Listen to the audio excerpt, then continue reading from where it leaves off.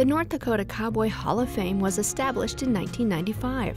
It aims to preserve and uphold the historic and modern Western lifestyle throughout the state in regard to Native Americans, rodeo, and ranching. The North Dakota Cowboy Hall of Fame, with its Center of Western Heritage and Cultures, is rooted in North Dakota history, obviously, and it's surrounding what binds all of our different cultures together here in North Dakota, which is the horse. So it's represented in our Native American gallery, and our ranching and homesteading gallery, and in our rodeo gallery. When you first come in, you're in our gift shop, you're greeted by our admissions staff, and they kind of get you going in the right direction, or whichever direction you want to go.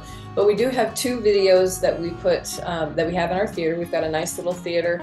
We roll those at the top and bottom of the hour, and they just talk about different elements of North Dakota history and talk about the museum itself. So people can watch those if they like, or they can just go ahead and go on their self-guided tour. We provide a map. They start in the Native American gallery. There's a lot of art and a lot of artifacts, so they can go through there and then head into the ranching and homesteading gallery, where we feature the Great Western Trail.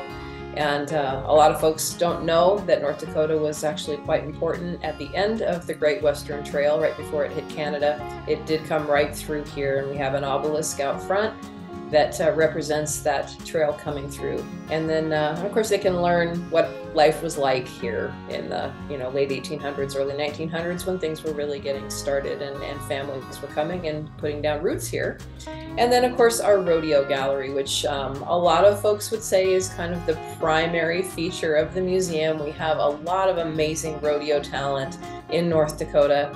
And those cowboys who are, almost all of them were also ranchers and are also ranchers. Yes, the Hall of Honorees is upstairs, and that is where every year we induct what the state of North Dakota, what our trustees, who they feel is the best of the best and who should be recognized and honored in our Hall of Honorees. So cowboys, cowgirls, it's also rodeo stock.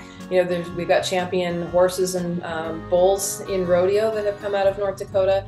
What we represent here is our state's contribution to early American history in general. Our museum is open primarily in the summer. We have a summer season that starts late in April, early May, and then it goes into October.